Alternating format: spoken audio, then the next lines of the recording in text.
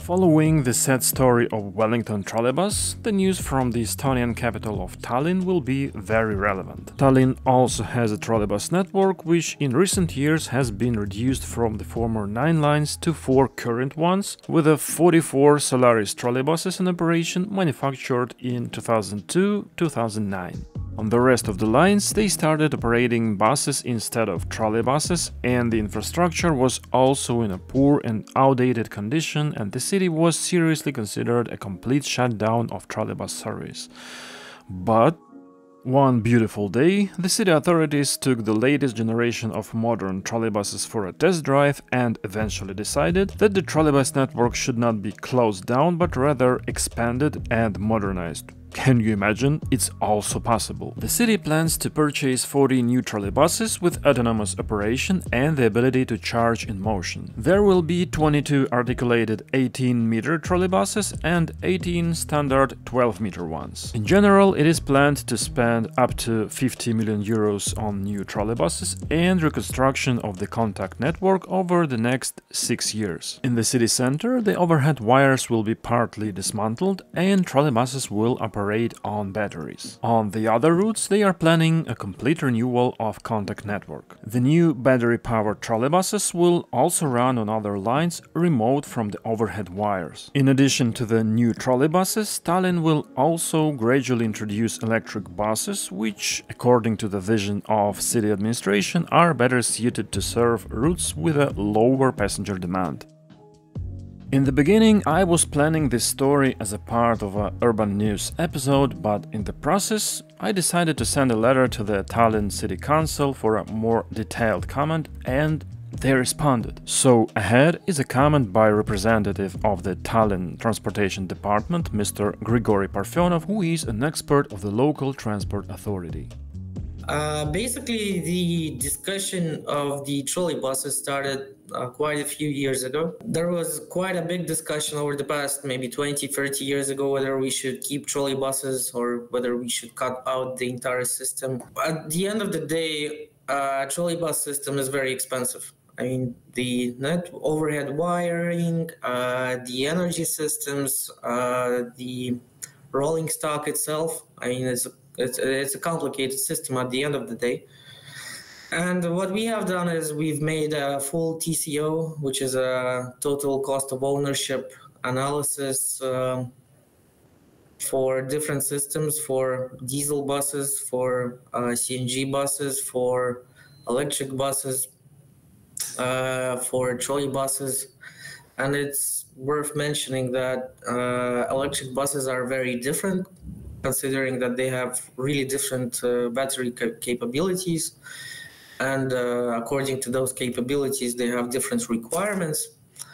The same as with trolley buses, by the way, especially after IMC technology has appeared, which is basically a battery-powered trolley bus. I would actually say that it's more like an electric bus, but with the ability of charging while operating, which is very important.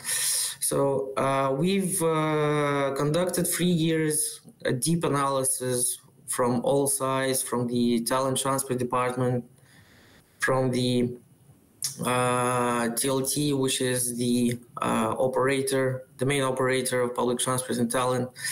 I'm, by the way, I work for both, so I'm the member of the supervisory board for TLT. And additionally, I'm the urban mobility advisor for Tallinn Transport Department. So, and we had a lot of discussions on it, on this topic. We've looked on various capabilities, various technologies. We've actually even took apart two of our old trolley buses and equipped them. Well, we've retrofitted them and we've added battery packs on top. And we've conducted tests for 2 years right now. And the tests have shown that it's a quite reliable system, that we can cut off some of the wires especially in the city center where where we have a lot of intersections, and this is taking actually the speeds of trolleybuses down. And if we start operating those sections without wires, this means that we can operate them as fast as a normal electric bus with the reliability of a trolleybus, which is a positive aspect. We've also took into consideration that basically the trolleybus systems, if we continue operating them and retrofit them, I mean, I'm not talking about the rolling stock, I'm more talking about the energy system. This will allow us in future to implement tram lines in the locations where trolley bus lines are already there.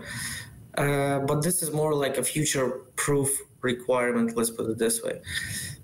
So at this point, we have made a decision that we shall potentially refurbish the existing trolley bus network, additionally buy new rolling stock as first stage. Then the second stage would be expanding the trolley bus system and building new lines. So this means building new infrastructure, and we strongly look at the experiences of other cities, for example, Prague, Bratislava, Zurich, and so on and so forth. As I understand, you are planning to add these new trolleybuses and also use the older ones.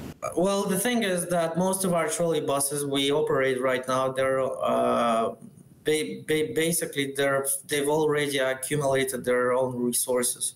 So at this moment, we are more talking about fully replacing the fleet, which is logical. We have 45 trolleybuses in operation right now, and daily we operate at least 33. Most of the trolleybuses we have, they're quite old, I would say almost more than 20 years old, most of them. And actually the resources is fully used, and whether we like it or not, we should buy new rolling stock, and this will actually help us to get rid of some wires in the city center, because we are looking at battery trolleybuses or IMC technology, in motion charging technology. So yeah, at this moment we are looking at fully replacing the fleet as a first stage, and the next stages will gonna be more to expand the network, which is buying new trolleybus units and buying all the equipment and building new overhead wire lines. We are looking at the possibility of implementing 24-meter trolleybuses as well as Prague did. We actually have locations where such lines could have an advantage. To prove the to prove the fact that we have the ridership this year, we've also started to replanning our public transport network, and we decided to do it stage by stage. And this year we've made a couple of new lines, and those ones have the passenger flow of 20,000 people a day, which is maybe not enough for a tram line. It's definitely too much for a normal bus line, but if we are talking about 24 meters trolleybuses, then potentially this would be the optimal use of resources, especially if we look at the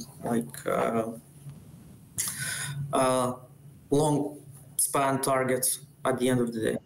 I mean, we don't have enough money to make mistakes, and before we do something, we carefully analyze, and we carefully look into the maths and physics and economics, definitely. Yeah. But normal. but it's absolutely important that it's not only about making data-based decisions, what we are doing.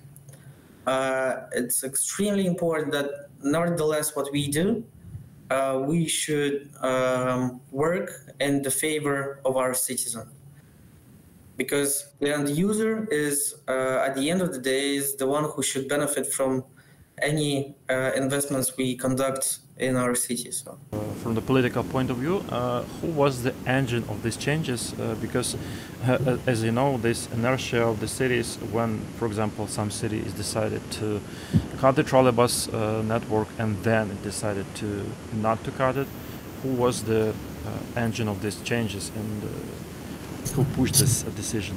Tallinn decision makers, they pay attention to specialists, they listen, and they conduct the decisions according to the best knowledge we have. I mean, at the end of the day, I wouldn't say that it's a political decision. It's more over like it's more of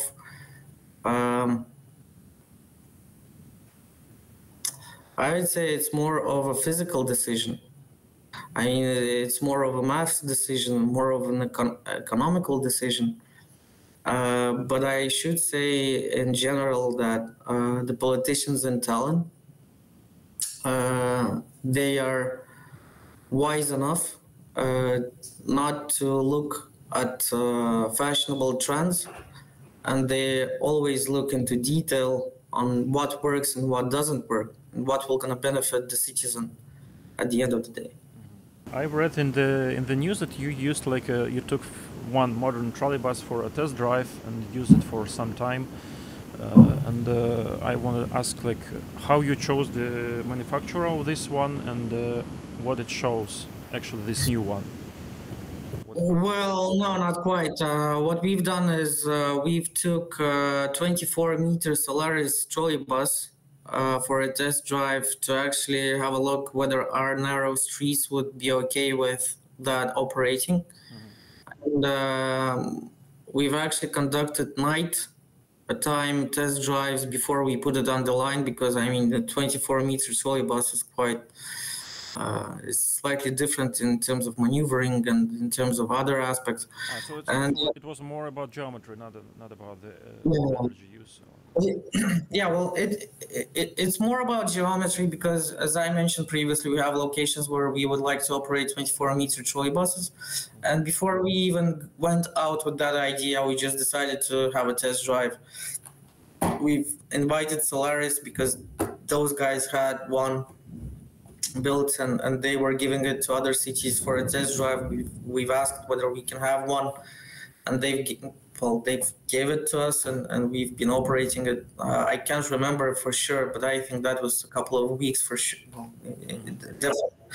We've operated it in existing traffic conditions. I mean, everything was super great. Some locations showed us that we would have to extend the platforms, which is, well, logically, we never operated 24-meter rolling stock. But this is something, I mean, this is a subject to infrastructure improvement. We are constantly improving infrastructure. And I would say that the tests were successful. That's the conversation we had, and it's really cool that in Tallinn City Council they are so open to letters and find time to answer questions of a guy from YouTube.